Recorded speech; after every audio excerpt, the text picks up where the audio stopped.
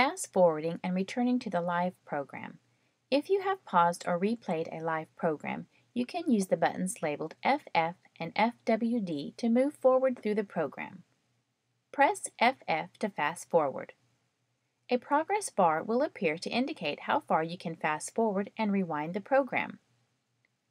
You can control fast forward speeds by pressing the FF button a second or third time. Press FWD to fast forward in 30-second increments. To return to a live action, fast forward until you reach the end of the green bar in the on-screen progress indicator. Recording what you're watching. Press record to immediately begin recording the program you're watching. This feature is not available with video on demand or pay-per-view.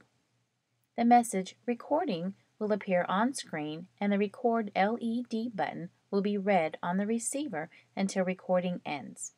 Press OK to confirm. Recording will stop at the program's scheduled end time, or you may press stop to end the recording at any time. You can watch or record up to 4 standard definition programs at the same time, or 1 HD and 3 SD.